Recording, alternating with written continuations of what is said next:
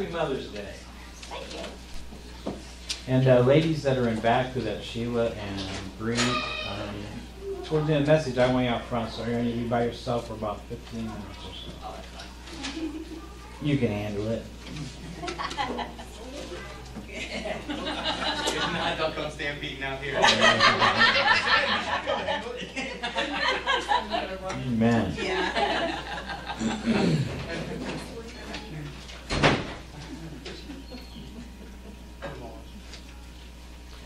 You know, I know a lot of times, I think I've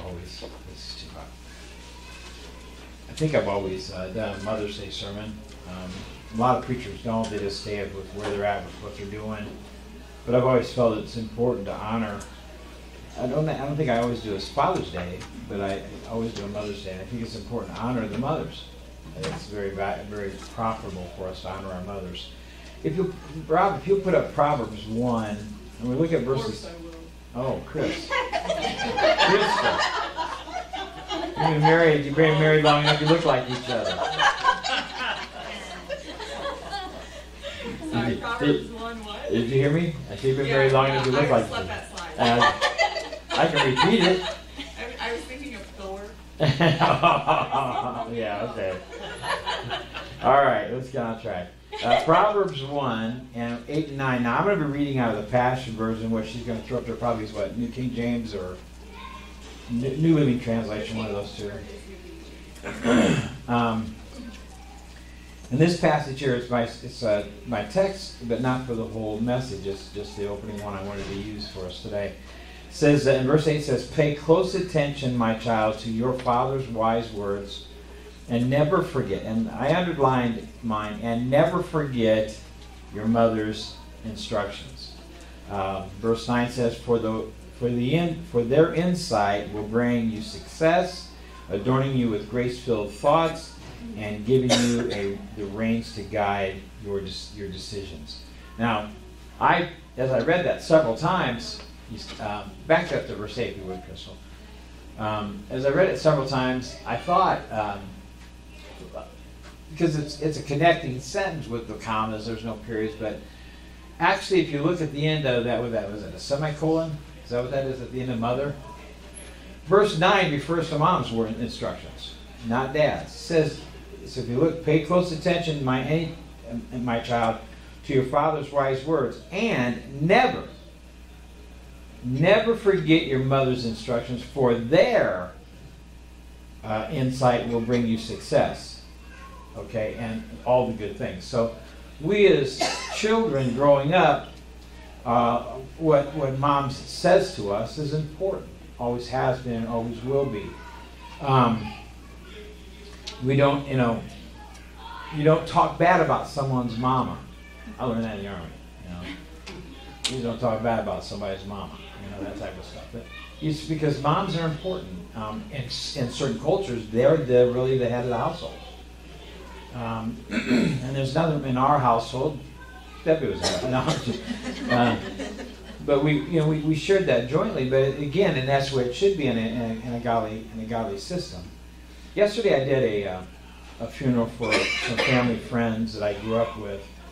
Their mom had passed away last Sunday, and the service was yesterday. And as I was preparing for it all week, I was thinking about, she was a big Kentucky Derby fan. She died the day after the Kentucky Derby, so she got to her last Kentucky Derby. But she was buried the day before Mother's Day. And I got to thinking about how that affected that family. Today, how it affects that family. I'm not sure where they were at spiritually. I used to hang out with them all the time. I haven't seen most of them in years, but I know in the past they weren't walking with God, and you can see it in the eyes of them that they lost their mom. They've lost a very important person in their life.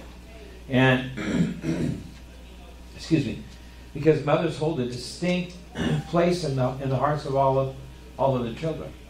If you think about it,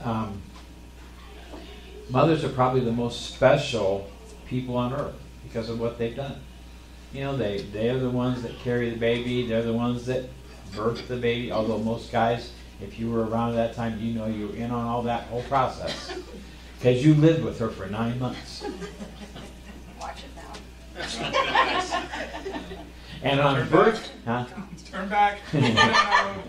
and birthing day, the day of that birth, you were right beside her as her head spun around, and she spewed violent words at your face. My wife never did that. I was going to say, what are you talking about? She never did, and most women do. Well, Bree may have, but I know most women do. But the thing is that moms are definitely very special people, and they're connected to the children in ways that us as husbands or as fathers can't be, because of the whole process of being part of that. And I know we live in a culture today where motherhood is not really a prime thing anymore. Matter of fact, it's being pushed aside. And I think those women will one day regret that they've done that. I know that they will, because I know many that have had abortions and lived to tell the sad tale that they gave that baby away like that. You know, the difference, a mother's voice is one that you always remember, right? Now, in this funeral process, at the end of it, I asked them, I said, do you have anything to say about, her? And so a bunch of them said some things, different words that she had said, and a couple of words I really don't want to repeat in church, but, it was like, but then one of my friends that I grew up with, we grew up all together on Spring Street. It was a Spring Street crowd. There was about 20 of us boys and like 2 girls. It was a great atmosphere, But the thing is one guy says, yeah, I can remember, because we had that family had a bell, and when the bell rang, you headed home. Well, Jean was the one that rang the bell, so she's instrumental in all of us out there playing. But then one of my friends said, yeah, he said, I know another bell that went off. He says, your mom. But when she yelled out, Robert Allen, you needed to get going. When I heard those words, that both names being used, something was wrong. Okay, and it was usually Steve and Joe that got it most. But it is. But if you heard those, and a mother's voice rings in your ears for a long time, the things that they say, how they train you, throughout the years. And I know that. I think I shared this before, but I remember when I was elected president of my junior class. My mom and dad worked second, so I didn't really see them during the school year other than weekends. And I walked in the kitchen where we lived, and she had a great big poster board, put "Hail to the Chief." I still have it on my wall. No, I don't. The thing is that moms are instrumental in a lot of ways of our growing up and molding and shaping us. Throughout the Scripture, we could read of mother connections to their children in a lot of ways. Turn with me over to Judges chapter 13. And this is Samson's mother. Now, I don't think that they actually give her name. Am I correct? So, but start to read at verse 2. It says this in chapter 13. It says, and now there was a certain man from Zorah of the family of the Dantes, whose name was Manoah, and his wife. She didn't get a name. It just has his wife. So we'll give her a good name like Gomer. That's a good wife's name.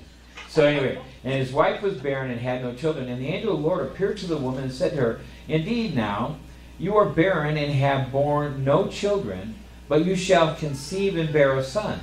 Now therefore, please be careful and not to drink wine or similar drink, and not to eat anything unclean. That's probably beef and stuff like that.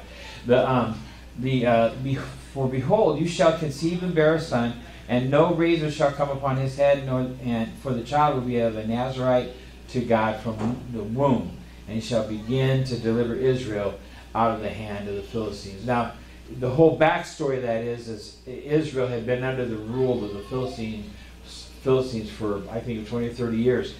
And Samson was being born to a woman that had never had a child. And not only was he under the vow, but she was stricken to do certain things that he was not supposed to do. She kept it going like he didn't, but she kept doing it.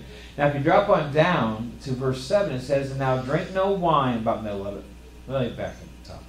And he said to me, behold, you shall conceive and bear a son. Now drink no wine or similar drink, nor eat anything unclean, for the child will be a Nazarite to God from the womb to the day of his death. Now that's her repeating back the instructions to her husband. saying, I can't do these things now. We may have partied before, we may have done these things before, but I can't do that anymore because I'm under instruction from God for the child that I'm going to deliver. And I know, as women are in pregnancy phase of life, that there's certain things they can't do. In our societies, I was looking back, we used to smoke. We used, Debbie did before me, but, I tried to catch up in the 7 years I smoked. The thing is that we smoked, and I was looking at some pictures when we were in Texas pregnant with Rob. This may give us some indication on Rob, too. But we were walking to this wildlife park that we were going to with some friends in Texas, and she has a cigarette in her hand. I thought, first off, it's unusual to see pictures of us having those things in our hands now, but it was. I saw that, I thought, I forgot that she had smoked when she was pregnant. Not Rob for a short time, not a long time, but a short time. But the thing is that we have things that women, you can't do. It's not healthy for a pregnant woman to drink. It's not healthy for a pregnant woman to. Debbie has a coworker whose daughter is into drug abuse and things, and she's had several children that she has had custody of. But the last baby that was just born a month or so ago was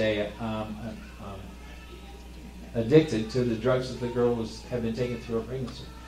So a woman has to come into, during their pregnancy time, they're already preparing the way, and they've set themselves aside, unselfishly, for the things they may like to do for the child's sake, for the health and well-being of that child. So that's what was being asked of Gomer here. If we drop down to verse 24 in that same chapter, it says, So the woman bore a son and called his name Samson, and the child grew, and the Lord blessed him, and the Spirit of the Lord began to move upon Manasseh, Dan between Zorah and Estill. The thing is that she prepared Samson's way to become who he was going to be for his lifetime. Now, he didn't follow through, but she did her job. She was very diligent about it. She lived under instruction through the whole pregnancy and on. So if we drop over now 1 Samuel, just a few pages over, if you brought a real Bible, the 1 Samuel, in chapter 1 it says in verse 5, no, I don't want to go there. Let's go to verse 11. And she made a vow and said, O Lord of hosts, if you will indeed look upon the affliction of your maidservant and remember me, and not forget your maidservant, but will give your maidservant a male child, then I will give him to the Lord all the days of his life, and no razor shall come upon his head. And it happened as she continued praying before the Lord that Eli watched her mouth, and Hannah spoke in her heart, only her lips moved, but her voice was not heard. Now, she was praying to God, and nobody else needed to hear what she is saying, but she was praying for a change in her life and to be pregnant with a son. She didn't want a daughter, she wanted a son. She wanted somebody that would serve him and honor him and glorify him. And that's exactly what Samuel did. If we turn over now to verse 20 in that same passage, it said, So it came to pass in the process of time, Hannah conceived. It came to pass in the process of time. I read that, I thought, well, it didn't just happen immediately. Sometimes we think in our microwave society that everything has to happen now. I know that when Rob and Crystal were trying to get pregnant, it took a little bit of time. And they had this... Never mind, I'll just leave that alone. I started to say, no, I'm not going to do that. The thing is that it took some time. But they were rewarded because of the diligent desire that they had with this. It didn't come out right, did it? I don't care how you get around it. Rob, help me out, brother. So anyway, Pastor, it takes... In the process of time, that Hannah conceived and bore a son. That was Crystal. In a process of time, she conceived and bore a son. And he called his name Samuel, saying, Because I have asked for him from the Lord. She had desired a son. That's what she wanted. And again, we live in a society, we live in a time frame that women are not seeking motherhood anymore. It's not it's a selfish attitude that's out there right now. And I'm not talking about women that can't have children or whatever. That's not what I'm saying. What I'm saying is that there are so many out there that are going against what the Scripture says, about mothers and what they do. Then there's another mother I want to talk about, and I want to drop you back to 2 Timothy. In 2 Timothy, I was going to go to Mary first, but I think I want to go to this one first. 2 Timothy.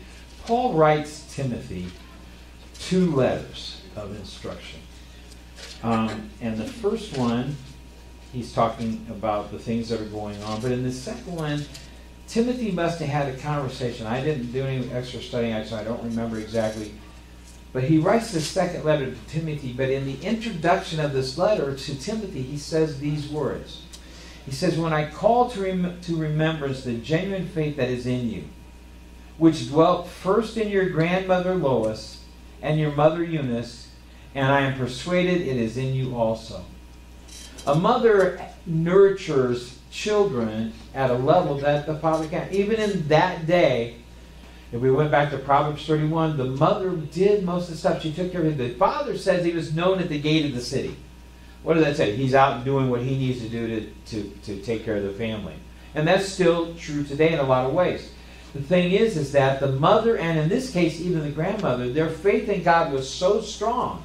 And they had pressed that in to Timothy. They had prepared him for what God wanted to use him for. Now, we don't know any more about Eunice and Lois, other than that Paul says because of their faith that they have, he says, I know it's in you. So a mother's responsibility to even the faith of God and working the faith of God in their children is vital. I love it when I see kids that Bennett, last summer, what did he memorize? He read the New Testament. He read the New Testament. Read the whole New Testament. Now, I'm not taking anything from Jeff because I'm sure Jeff was really involved in that. But I got a feeling Sarah was the biggest push. Why? Because she's with him the most. And so it's like, I know that my kids, if I want to use my kids as an example, which is not always a good thing, but I know that Mom, when I would come home, when we first got saved, we lived in Decatur. I was managing a toy store at Christmas time. You never want to manage a toy store at Christmas time. But I was gone all the time. But I would come home, and they had been listening to Bible records, and they were learning. Rob was just devouring the Word at that young age, first grade. And Zach, our youngest, he couldn't hardly talk. Well, he still has struggles, but it's like, the thing is he said, it's just big words like the. They mess him up. He would, he had his song. His favorite song was like "Fire Shut in My Bones." And if you're old Pentecostal, you remember that song from the Assembly of God days. It's just like a fire shut up in my bones. What? Okay. And so it's like, so I knew that she was spending her day instructing and teaching our kids things about the things of God, and that was important. That was important to our family, important to our kids. And Mary, if we look at Mary and Jesus, we don't have to really turn there, but in Luke, if you look at Mary, how she, out of all the women at the time, this still interests me that God picked Mary. All the women, all the other women, all the young maidens there, he came to Mary. What was it about Mary? There was something in Mary's heart that God knew would carry Jesus in the early years of his life, till he could come under what his ministry needed to be. Because a mother's responsibility as a child grows is to instruct them so they're prepared for adulthood. And I think every mother in this building has done that in one way or another, and I think that's important.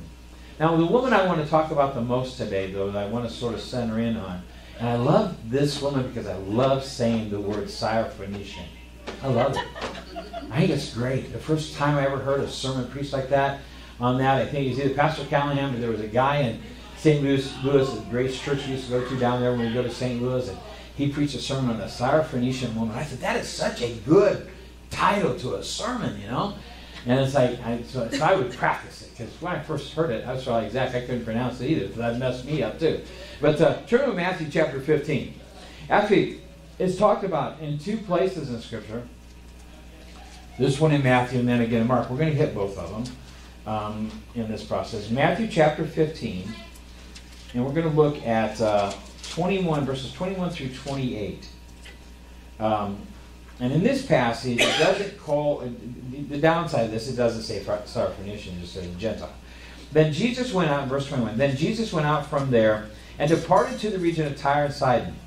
And behold, a woman of Canaan came up from the region and cried out to him, saying, have mercy on me, O Lord, son of David. My daughter is severely demon-possessed. Now, this woman's whole desire in her journey to see Jesus, what she'd heard about him, was to get her daughter healed of this demon possession. That was why she was there.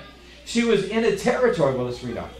But he answered her not a word. And the disciples came and urged him, saying, send her away, for she cries out after us. The disciples were always trying to sever him off from things. Did you notice that?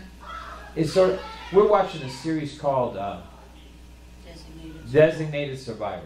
That's really good. It's on Netflix. Anyway, it's a TV show. Well, thing is, it's streaming, so we can just, there's no commercials. You can just watch one after another. And I binge watch, so it's like, hey. Anyway. But they do that with the president. You know, they have all these people around. No, you can't talk to the president. No, you can't see the president. No, and that's what these disciples seem like they kept doing. No, you can't. No, you can't. He's busy. He's doing this or he's doing that. But they said, send her away, for she cries out after us. But he answered and said, I was not sent except to the lost sheep of Israel. Jesus had a mission. His mission was to reach the Jewish people, Israel. His mission was to get Israel's attention. And he said, that's why I'm here. I'm here for the lost sheep of the house of Israel. Then she came and worshipped him, saying, Lord, help me. Those, I think, are the words that really got Jesus' attention. Because he had a heart after those that sincerely seek after him. He still does. If you need his help, those three words, Lord, help me, is where you want to start. If you feel like you have everything's coming against you and everything's pressing on you, those three words, Lord, help me, gets their attention. And you can pray all the big fancy words and have all the degrees by name and do all, but those three words summoned Jesus' attention to this lady, and he hasn't changed since this time. So he says, but he answered and said, it is not good to take the children's bread and throw it to the little dogs. Now, that seems harsh, doesn't it? But you have to remember the structure of the time was that the Israelites were a population, the Canaanites were a population, and it's sort of like having some foreign population come and say, well, we need this, and you need to help us. Well, the President of the United States, his responsibility is the United States. His responsibility is not really Cuba or Venezuela or all these. That's not his responsibility. His responsibility is the United States. Well, that was what Jesus was. His responsibility was to win the lost to the Lord, the lost of Israel. And so that little dog thing is not as harsh as it seems, because he's just separating who they are. And he goes on, and she said, yes, Lord, even the little dogs eat the crumbs which fall from their master's table. And Jesus answered and said to her, O woman, great is your faith. If you're willing to sit and take the crumbs of what I have to offer, great is your faith. You know, sometimes we want this great big massive thing to come to us and this great big change, but we're not. We walk by the little blessings that God puts in our life every day. She says, I'll take any little blessing. I'll take any portion of what you've got to offer. Because she knew Jesus didn't do things small anyway. But also she needed that for her daughter. He says, let it be as you desire. And as I read that, again, it just popped in my head. 2 years ago when I went to Ghana, I went to Branson first. And I think I said this, I told you guys that trip was the first time in all the years I've been gone that she had, if anybody was leaving out of the country to go do missions work or ministry work out of the country, she was going to, on Saturday morning, you were to be there and they were going to pray for you. Well, when she set that up, she didn't know if Brother Copeland was going to be there that morning. Well, she just had him pray. All week long, I have been praying, Father, I just want to go do this for you. I want to kick the devil in his teeth. I want And I don't remember exactly all the prayers I was praying the whole time and just sitting there. And when Brother Copeland came up to me, he laughed first. That sort of threw me off. He's like, I mean, could you have not laughed at the other guys around me? But he chuckled. And he says, just as you have desired, it is unto you. Just as we desire, God wants to fulfill our every need. Whatever your need is today. Whatever the problem is, whatever it is that you're after, don't be discouraged because you don't see it all come at once. Realize that there's blessings along the path. I mean, Rob Westbrook, what's going on, what God is doing in him and healing that is exciting. The bad part is he weighs less than I do now. But, I mean, seriously, look at him and you see what God is doing. Every day, every step of the way, He is healing him and restoring his health, and he'll never have that problem again. That's the blessings that we're talking about here. He didn't walk in there that day. They would have liked that. Walk in and say, it's gone. No need for nothing. But God is taking care of it every step of the way. And that's where they're building their faith. That's where we're building our faith. Is in that process there. It's like when Rob and Krista were praying with Dante. We got a call from Rob. They're at the hospital. And I don't remember if you said it, but I remember what came on me was, this is not good. When he says they're saying it, I don't remember if you said they said it's not good or what they said, but he said that they're pulling out what looks like tissue. Did you say tissue? And it's like, I'm not a nurse. I've been married one for 100 years, so I know what, it's like it's not a good thing, But what God did, I think he was just clearing the passageway. There was junk in there that didn't need to be, and it's coming out. And God prepared, and look at Dante now. There's nothing missing in that boy right now. He's there, He's solid. I thought about Ashley. I was looking at some pictures the other day of Ashley and Dan's wedding. And she picked up old Zeke, and Zeke's like a feather. You just pick him up, you throw him across the room, no problem. Dante, on the other hand, you pick him up, and you got some muscle at work, right? And she picked him up, and she's struggling. And it's like he wanted to be held. I think there's coming a time now he realized that people just can't pick him up all the time anymore. But the thing is that the blessings of God in our children are like a piecemeal. They come in and it changes. But you don't lose the course. We go back and we look at those two first ladies that we talked about in Samuel's mother and Samson's mother. They were diligent about doing what they needed to do for those boys. And along the way, and we know how boys are as they grow. They're in and out of things, right? But this lady here, the Syrophoenician woman, was a woman of faith. She came to Jesus because she had heard about him, and she came from her land of Canaan, a Gentile approaching him, and knowing that she's not even supposed to be in the midst of him. But she's there. She's a woman of faith. She's aware of the customs, and he's not going to associate with Gentiles, but she came anyway. Her response to Jesus' response to the test of her faith was, you're going to get what you're asking for. See, faith is a whole process we need to look at as we're raising children. I know we weren't a Christian home growing up, but I know my mom had faith in maybe in things of God. I don't remember, but I do know that as she raised my brother and I, and I'm sure she made some mistakes in him, and you could tell that, right? No, he's good. We are. The other day, I haven't seen him in a while. So the other day we're out. I decided sometimes I'm out right. I'll drive by Dad's gravesite. I was sitting there for a moment. Just sitting there. It was a nice day. Window down the truck, and all of a sudden this car pulled up. I thought, that's like Mom's car. What's that, Mom? The guy's got a beard. Well, last time I saw Steve, he didn't have a beard. He just all bald, But he gets out, and we stood there in the cemetery and talked for a while. We hadn't talked for a while, but he's on Facebook now, so he's following behind on Facebook, training all my friends. I think is what it is. I sent him a bunch of pictures, and he saw a picture of him and Dad and I. In a little house over here across Morton, it used to be by the high school. It's not there anymore, and he made a comment on it, and so it's like, I don't know why I told you all that. The thing is that I know that my mom, as she raised us, she instilled in us a lot of things, and her biggest thing was, wait till your dad gets home. Now you want to strike fear in a kid's heart? Tell them, wait till your dad gets home. Because it's like, I'm dying today? I'm not ready to die today. And I always figured my dad would say, hey, I don't know what happened to him. He's just gone. I'll fix him. I'm going to have another one. No big deal. You know? The thing is that as we were growing up, Mom was always there. She was the one that my dad ruled with an iron fist, to a degree.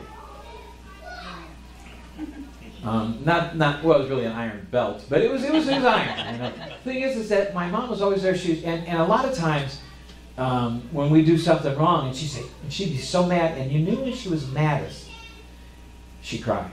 Dad, God, I hate it when she'd cry. So not only did I feel bad about getting caught and doing what I did, but now she's crying. Why you gotta cry? But she would say, "Wait till your dad gets home, and you're crying inside. You're going, please, God, please." And I didn't know God. I just praying, just say, "Zap me now, take me now." And then Dad would get home. It's sort of like the Christmas story. You ever seen the Christmas story? They play night and day all the way through Christmas. And the older, what's the oldest kid's name? Ralphie gets in a fight. And he's beating the snot out of this guy, swearing all the way, right? What's the little boy's name? What's the little young boy's name? That was the little boy's name, wasn't it? No, Ralphie was the oldest. And so his little brother, she goes, because he's up there sniffling, he's up there knowing when he gets home, his glasses are broke, and he's cried, he's done all these things, and he knows death is coming to his doorstep. And his little brother, mind you, he's hiding under the kitchen sink. Why? Because Ralphie's going to die tonight, because Dad's going to kill him. But what does Mom do? They sit down for supper, and Ralphie's sitting at the end of the table, and he's got his head down, man. I have no appetite whatsoever. I don't want a last meal.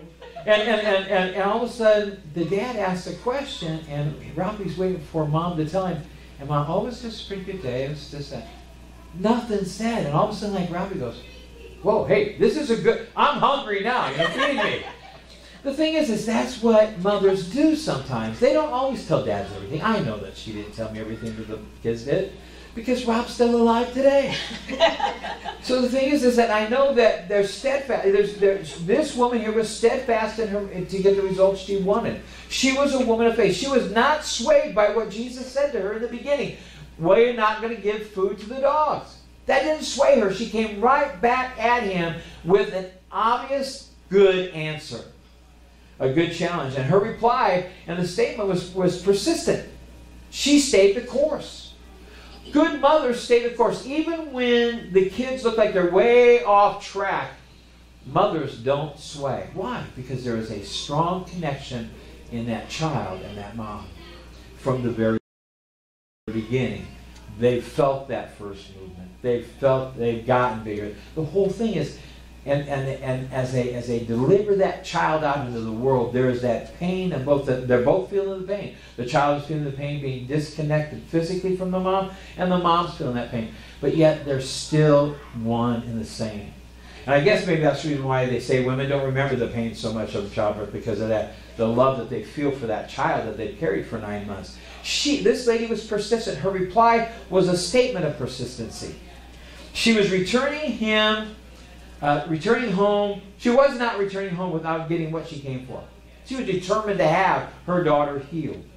See, that's what it takes us. Our persistency is vital to the success of our prayers.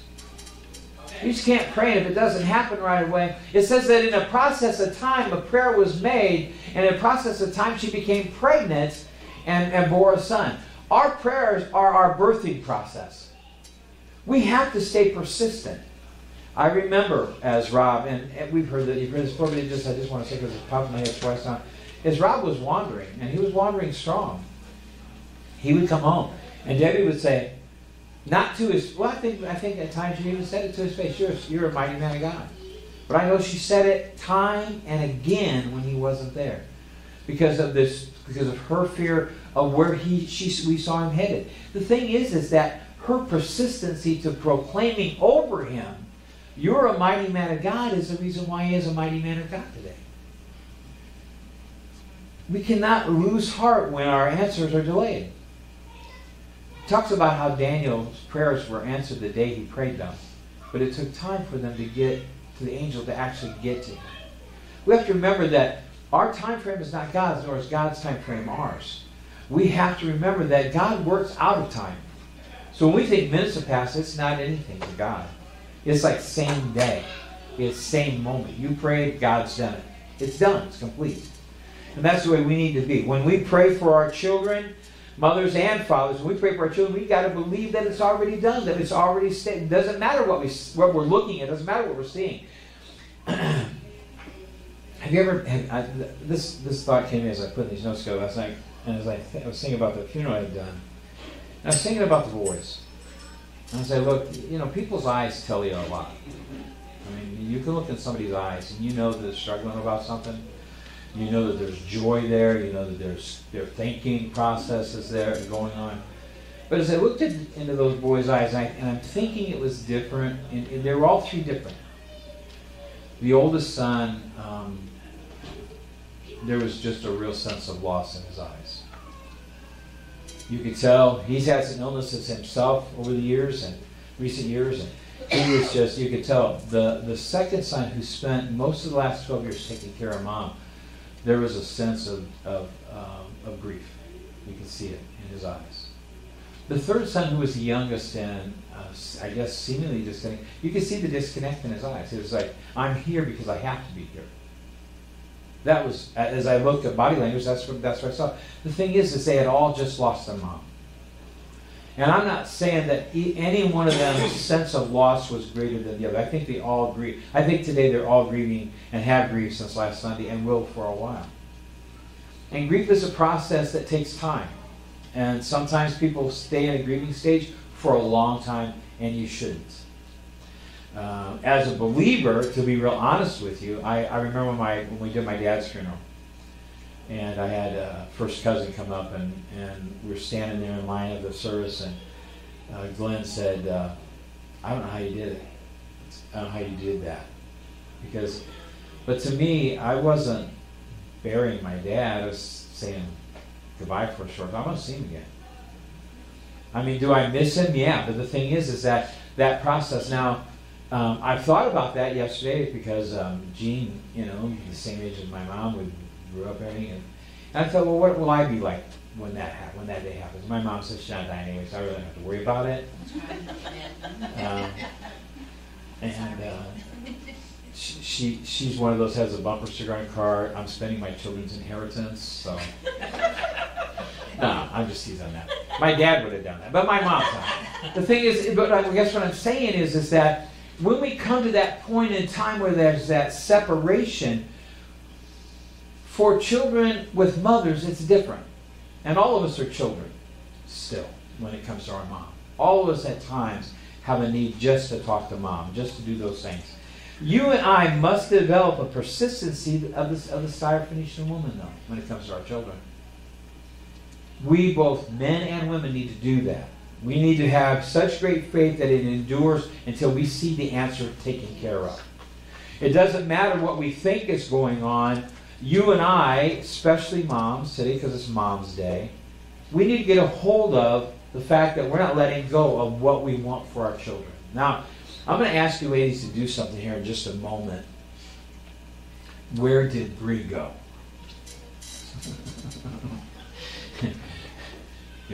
Pastor Joe will get her. This is your day. I love Mother's Day. I love honoring mothers. But if you have children that are wandering the earth, you know what I mean by wandering the earth, right? They're not really living the way you'd like to see them live. Or they have an illness or a disease. Or they're just out, they're sort of like in between everything. Yeah, they come to church. Yeah, they say they love God. Or they're in another church. And we know it's not the best church because it should be, or that kind of stuff. But the thing is that if you have a child out there that you're concerned about. Now, I'm not even just saying that. So we know that we honor all women today. Because as Debbie said earlier, you may not be a biological mother, but you're a spiritual mother. And I have met many aunts that have been as much a mother to their nieces and nephews as sometimes a mother, sometimes more so. But if you have those, I want you to take your stand today, and I want you to make a proclamation. So I want you to stand up. We'll wait for Bree to get in here to do this. All the ladies in this room, stand up. Don't hesitate. Just stand up. All right, good. How many times I got to tell you? That's not persistence, ladies. I'll tell you right now. We're going to wait a moment till Bree gets in here. Yeah. Whatever happened to her. She was there the whole message to the end. She's probably in the bathroom. Yeah. And because it's Mother's Day, we're getting out of here before noon. Gonna let her out? I'm sorry, I had to get them organized with the lesson. Whatever. They better almost be done because we are. All right, here's the deal. As I was telling them before while you were gone, is you guys are gonna make a proclamation today. Okay? So I'm gonna have you repeat after me. And it's for your children, it's for your grandchildren, it's for your nieces and nephews, and you can bring them to mind. Whoever you're making this proclamation for, you bring it up and you keep it in your mind. If you want to say their names out, you can. I know you need to pray a lot for Bree, I understand that, Gail, but you might want to put that under your breath. If you have next door neighbor kids that you like, that you love, base kids, people like anything that are kids that you need to proclaim this over, then let's do that. So you're going to repeat after me. Today, I stand the gap for my child, my children, my grandchildren, my nieces, my nephews. I stand to see them come to Christ. I stand to see them grow in Christ. I stand to see them healed. I stand to see my loved ones, the miraculous, come to their lives. Just as mothers and grandmothers of the old came before you, Father God. Today, on my Mother's Day, I stand and claim victory. Amen. Hallelujah. All Thank right. you, Lord. You may be seated. Now, I want to close off with this. You had your little treat of chocolate-covered strawberry. Did everybody get chocolate? All the ladies get a chocolate-covered strawberry. One or one? Thank you. It was wonderful. Okay, good. Because I have some left over and I'm having the rest. No, I'm just teasing. Just teasing. These plants here, I decided not to get you a lying plant. A lion plant. She says annuals or lion plants. Come back annually. I decided to get you a coneflower. Now, let me tell you about a coneflower. I know a little bit. It's also called an azalea, right? No. What? It's echinacea. Echinacea. Okay, I just started the name. I don't care. It's a coneflower is easier for me to say. But here's the deal with the coneflower is that they represent spiritually healing. Healing for what? Physical, spiritual, whatever you feel like your family needs. As you plant this plant, or I guess as the guys plant it for you. But as you plant this plant, it's going to blossom this year. It's going to grow. It's going to look all pretty and beautiful. There are all kinds of different colors of them over here. So you're going to get to choose what you want. This one's a hot coral. Anyway. So it's pretty. So this picture, right? That's what it's going to look like this summer. The thing is, it's not going to die. It comes back next year. So it's annual. No. It doesn't lie. It will come back. When you plant it, it says, thank you. I'm going to grow really pretty for you every year for the rest of your life. If you water it. If you water it. Well, you don't have to worry about it. You got plenty of water out there anymore. So, but every year it's going to come back. But here's the deal.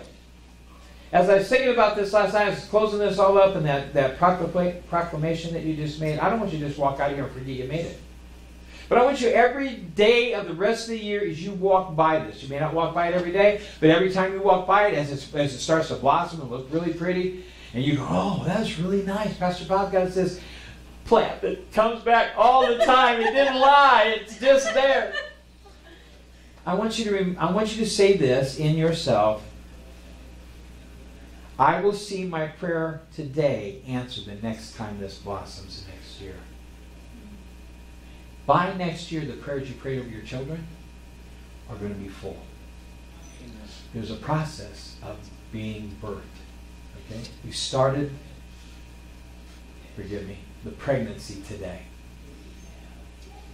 And in 12 months, not 9, maybe 5, maybe 6, and maybe it may take the whole 12. But by next year, this time, when this is blossoming and getting ready to blossom again, your prayers that you prayed over your children will be answered from today. I want you to remember the prayer you made today. I want you to remember what God's going to do in your life as you walk through life. And this is going to be a reminder to you. You know, a lot of times when people pass away, a lot of people plant trees anymore. I think the tree in Mindy and Aaron's front yard was when Kaylin died and they planted it. And because I know it's been around, she said 12 years, and that would have been his. And it doesn't grow much, but I think it's supposed to be the size it is.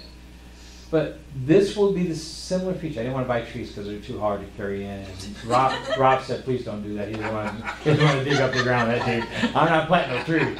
You plant it. But this is not hard to do. You just put it in the ground and take care of it and watch what God does with it and watch what He does with your prayer and your proclamation today. Now, gentlemen, our response to this also is that we stand with them.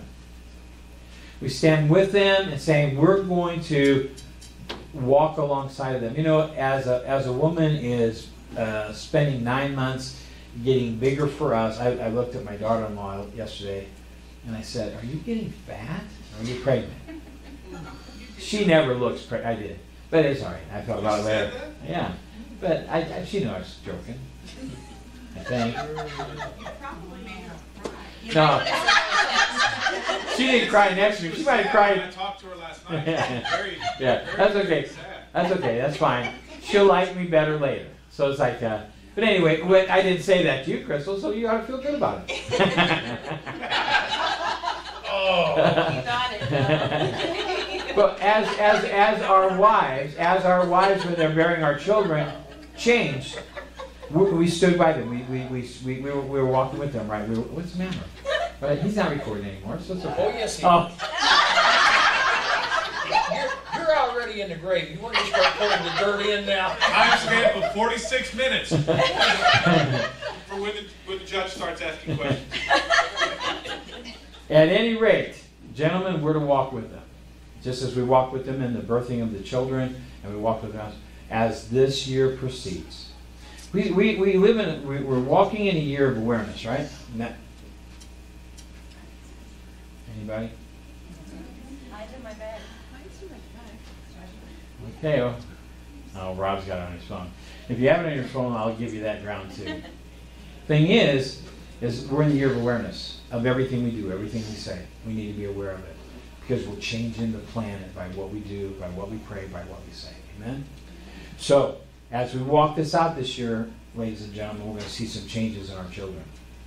They may be adult children, they may be smaller children. They may be your biological children, they may be your spiritual children. They may be your neighborhood children, whatever. They may be your grandchildren. I've got almost 13 grandkids. Well, I guess really do. You've got 13, she's in there. Oh, Rob, you have to fix the plaque that you made us last year. You have to add Lake to it now. So, but the thing is that it's a matter of us walking this through. So, ladies, feel free to take whichever one you would like. That's your gift from us to you on Mother's Day. It'll last a lot longer than that chocolate-covered strawberry you devoured earlier, okay? He's so graceful. Yeah. It's Mother's Day. All right, so ladies, pick your plant. We appreciate all you've done for us. All you've done for our children, we appreciate that. All you've done, moms, all you've done for us. We appreciate that. It's a special day for me on Mother's Day because I have my mom here, and I have my wife here, I have daughter-in-laws oftentimes, and they're all the moms in my life. But then, all of you are the moms in my life, and I appreciate it about all of you. God bless you. Have a great week. Some of you, I would like to see everybody on Thursday nights. It's so good.